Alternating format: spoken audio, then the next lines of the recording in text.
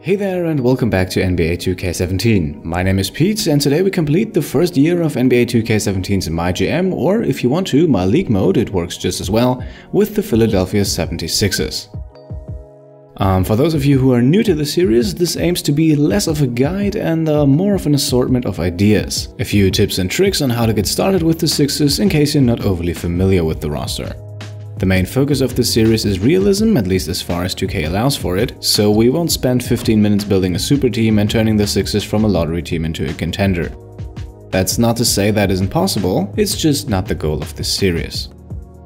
Now about the Sixers themselves, and they are likely a prime target for everyone who's looking to rebuild a franchise in 2K17. With a ton of draft picks and some promising young players, the team is definitely attractive as a longer-term project. However, and I think this is important to mention, success won't just come easy, and turning Philadelphia into a contender will quite literally be a process.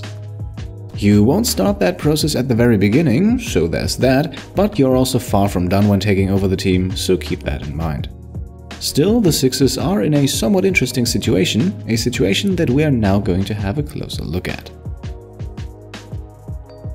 Let's start with the roster, and let's start at the top with your starting point guard. This is already the first position where you're faced with a tough choice, as you can either start TJ McConnell or Jared Bayless. Both have the exact same rating. McConnell is a bit younger and the better playmaker, while Bayless is quicker on his feet and also the much better shooter.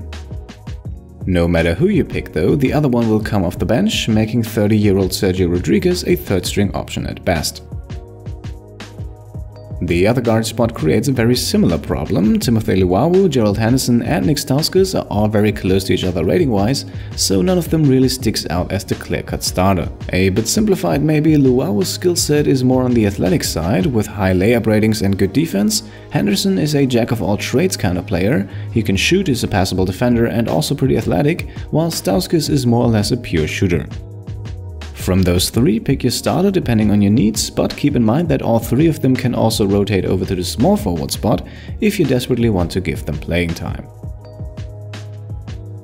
That small forward spot is where rookie Ben Simmons reigns, although in real life he's currently still injured. You can therefore choose to sit him out for the first year and start Covington, otherwise Simmons is the obvious choice as the starter with Covington as the backup.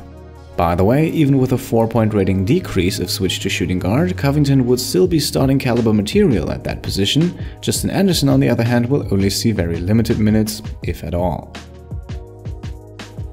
The more we move down low, the stronger the Sixers get, and it shows at the power forward. 22-year-old Dario Saric is an excellent stretch 4, and to be honest, his only downside is that he's actually better suited for the small forward, at least rating-wise. However, I'd stick with him as the starting power forward and use Richaun Holmes as his backup.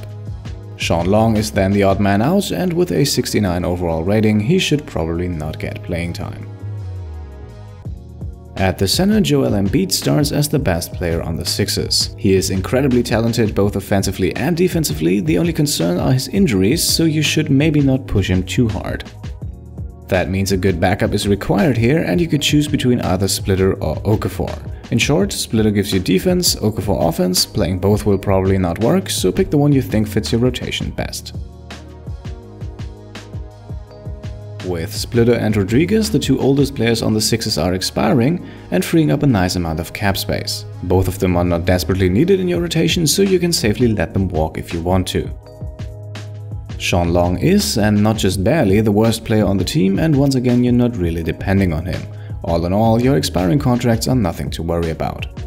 Your team options, however, that's what you're more or less forced to spend a few minutes on, since you have a lot of them. In total, 8 players have an option coming up, and while most of them are so cheap they're almost no-brainers, the $9 million option for Henderson, for example, is very much debatable. If you have now already decided that one of those guys with an option will definitely not be back for another season, then you can maybe also plan your current rotation a bit around that. When it comes to cap space, there is really not much to say in Philadelphia. Simply put, money is not an issue at the moment. With $30 million available now and a potential $76 million next season, the Sixers could pretty much sign whoever they desire. Still, it can't hurt to look a few more years into the future, where eventually you'll have to pay players like Embiid or Simmons big-time salaries. With potentially 3 first-round picks in the 2017 draft, the Sixers could bring in a whole squadron of young talent. Be advised though that both the Lakers and Mavericks picks are protected, and both protections are somewhat likely to actually come into play, leaving the Sixers with only their own pick. Still, that would only delay the inevitable, as both picks will have to fall to Philly at some point. Now, I won't bother with the plethora of second-rounders you have, but keep an eye on 2019, where you once again have 2 first-rounders. And after the departure of DeMarcus Cousins from Sacramento, that Kings pick might be very attractive. Now, I hope this gave you somewhat of a nice overview regarding the Sixers' current situation. Up next, I'd like to point out 3 key questions, or 3 key problems if you will, that you will likely also encounter in your first year with the team. And the first one of those will be the role of Jahlil Okafor, more specifically what exactly his role is going to be.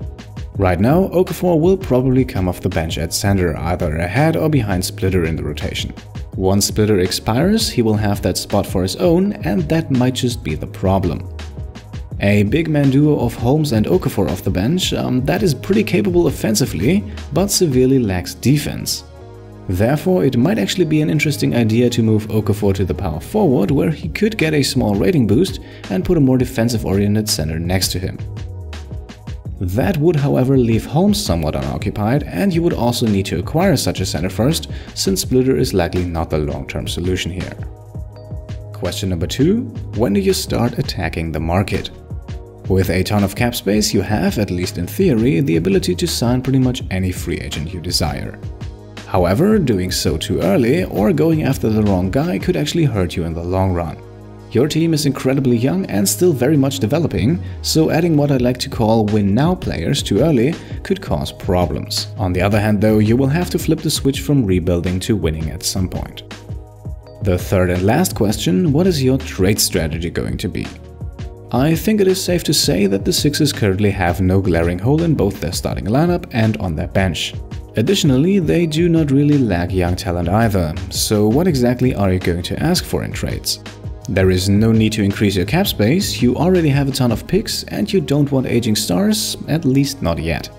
So as redundant as it might sound, your best bet right now might actually be to acquire even more young guys and maybe also even more draft picks. Your entire core is between 20 and 25 years young, and if you want your entire team to hit their prime at about the same time, then adding players who are in that same age range makes a lot of sense. And due to that rather large amount of young talented players, there are a few guys who I would personally not trade in Philadelphia. On top of that list are definitely Embiid and Simmons, but also Covington, Sarge and Holmes are only going to get better and could very well end up with ratings in the low to mid 80s. Coincidentally, all of these 5 guys are frontcourt players, showing you where the strengths and also where the weaknesses of the Sixers currently are. Now, with a bit more light on the Sixers situation and also on the challenges they might face along the way, I think it's time for the 3 moves. So let's get started with move number 1, we're going to trade Gerald Henderson. The shooting guard spot is currently occupied by 3 players all battling for minutes. Giving regular playing time to all 3 will be very hard, especially since switching to the small forward is not an option with the much better Simmons and Covington there. Age-wise, Henderson is a few years ahead of your core and will likely be out of his prime once the team becomes truly competitive. He's also on an expiring deal worth quite a bit of money, and although you don't need to cut salaries, a trade will definitely get you more here in return than simply declining his player option and letting him walk. I think planning ahead for the future a bit and adding a defensive-minded center makes sense, since Splitter will probably not be back with the team after the season. Above all though, age is important here. You definitely want to grab someone who is a few years younger than Henderson, even if you downgrade slightly rating-wise. The first option for a trade, which involves 2 players each, would be this trade of Henderson, Long and a second-rounder for Bismack Biyombo and the expiring CJ Watson from Orlando. The centerpiece of this trade would of course be Biyombo, and in this trade the Magic would get rid of one of their worst contracts. A contract on the other hand that you can absorb without much issue. Defensively, Biyombo is absolutely great and he would be a nice piece to anchor your defense down low. He does come at a price, that's true, but money should not be an issue for roughly the next 3 seasons. Another 2-player trade would be Henderson and Long for Alex Len and Ronnie Price from Phoenix. Len is also a very solid defender, maybe not on the level of Biyombo, but he is a bit more versatile and 1 year younger. His contract is expiring, but as far as I know, he will become a restricted free agent, giving you full control over his future with the team, at least for one more season. I actually went with Biyombo. I think it's a bit more realistic for the Magic to move him than it is for the Suns to move Len, although in the end I would argue both trades are definitely possible. By the way, sometimes this trade also works with only Henderson and the second rounder for Biyombo straight up. Biyombo now slides into the rotation at center and creates a bit of a mess there with now 4 centers. However, that is a problem that we are going to solve rather quickly in move number 2, and that is switching Jahlil Okafor to power forward. Now, normally I just mention position changes as we go, but in this case I think it deserves an entirely separate move as a few adjustments to your rotation come along with it. First of all, making Jahlil Okafor a power forward will increase his rating by 1 or 2 points depending on your team chemistry, and it will open the backup center for Biyombo. Thiago Splitter can be safely moved to the reserves as he will be gone after the season anyway. The problem at center is now somewhat solved, but instead we now have 3 viable options at the power forward, which is probably one too many. Nonetheless, we want to assign playing time to all 3 of them, preferably 20 minutes for both Holmes and Okafor and 25 to 30 minutes to Saric. And we are doing that with Saric's ability to play the small forward in mind. So yes, he will start at the power forward, but actually play a lot of his minutes at the small forward behind Simmons. And here is where things trickle down even further and Robert Covington comes into play. You might remember that I mentioned earlier that if you switch him to shooting guard, he could very well still make the case for starter there. While we are going to stick with Luwawu for that role, Covington can now steal the spot of the rather one-dimensional Nick Stauskas. And Stauskas will also be the only one who's unhappy with that, since we just traded away Henderson. And just like that, a trade that brought in a defensive center has affected pretty much our entire rotation. Okafor and Saric definitely profit here, since both of them are better suited for the power forward and small forward positions respectively, while Covington's versatility is enough to keep him serviceable even as a shooting guard. Whether or not you actually change his position to shooting guard is up to you, he can play the position even if he stays a small forward. One last thing, for all of this to work just the way you want to, I highly recommend using the rotation timeline feature in the game plan menu. Here you can meticulously manage who plays where for every single minute of the game, and this will certainly help making all those changes work. In this scenario, Splitter, Stauskas and Anderson are not part of your rotation simply because you can afford it. They won't like it though, so maybe it makes sense to occasionally give them a few minutes. We can, however, turn the expiring contract of Splitter into something a bit more valuable without giving him playing time, and we're doing that now in our last move. Move number 3, trade either Thiago Splitter or Sergio Rodriguez for a young point guard.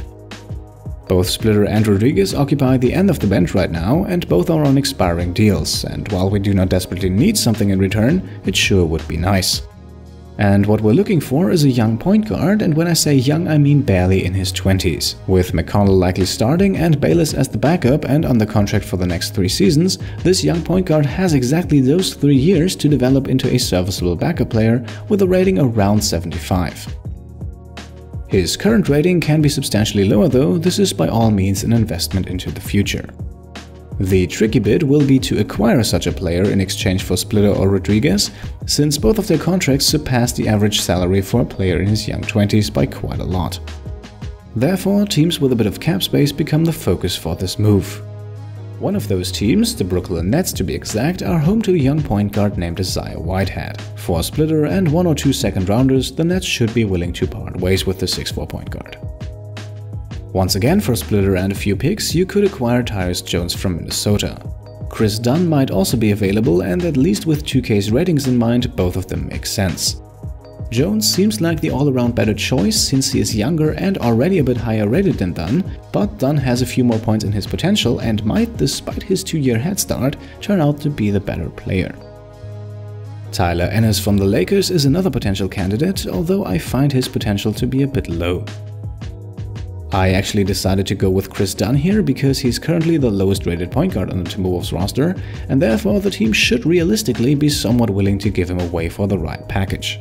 That package did include the lottery-protected first-rounder from Dallas, which seems like a high price to pay at first, but considering the rather low quality of talent available outside of the lottery in most 2K drafts, I was more than willing to part ways with it. For his first year with the Sixers, Dunn will then only see playing time if either McConnell or Bayless are injured. He should definitely be ahead of Rodriguez in the rotation though, unless you already included Rodriguez in this move. Then, hopefully in 2 to 3 years, Dunn will have reached a high enough rating to play 15 to 20 minutes behind McConnell, and who knows, maybe he can even surpass him and become a starter. With those moves made, you should now have a rotation that can still shift slightly here and there, depending on injuries or player happiness. As long as we stick to 2K, it is actually not too unreasonable to expect this team to make the playoffs. In most of my test runs, I was able to secure one of the lower playoff seeds rather easily. If you decide to sit Simmons out for the year, your season might of course turn out a bit differently. You now have draft and free agency coming up, and while none of your positions truly scream for help, maybe another guard could be on your target list. You are pretty much free to make your own decisions though, the core of the team should be well in place. If you moved Henderson like I did, then I would recommend accepting all of the team options, since you probably won't find such a nice package of talent for that amount of money again. You should now still have more than $30 million in cap space, enough to maybe bring in your first star. From here on out, I wish you the best of luck. I'm sure you'll push the Sixers in the right direction. As always, leave any questions or suggestions down below in the comments. I've had some great discussions with you guys in the past weeks, and I'd love to continue talking about potential moves for all of these teams. If you like this video, I would of course be happy if you could give it a thumbs up, and if you want to support the channel, then you can become a subscriber by simply clicking on the small trophy icon on the top right of your screen. Thank you all for watching, and I'll see you next time. Cheers!